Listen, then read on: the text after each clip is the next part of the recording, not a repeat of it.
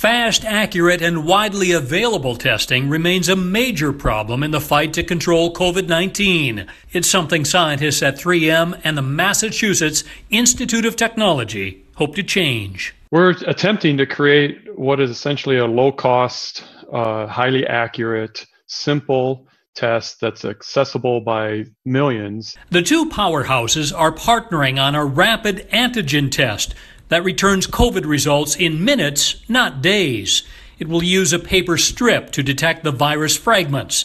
A major challenge is to make it as accurate as the widely used PCR testing. Something that you can pick up either in a pharmacy or doctor's clinic that's very easy to use, very simple.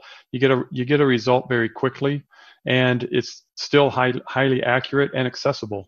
MIT is banking on 3M's manufacturing might to source vital materials and quickly scale up mass production. It's in our nature, it's in our culture. We've done it for a lot of different products where we've been able to innovate and create something new to the world, and this definitely would be something new to the world. And a game changer by eliminating delays as we struggle to reopen schools and business. We're going as quick as we can.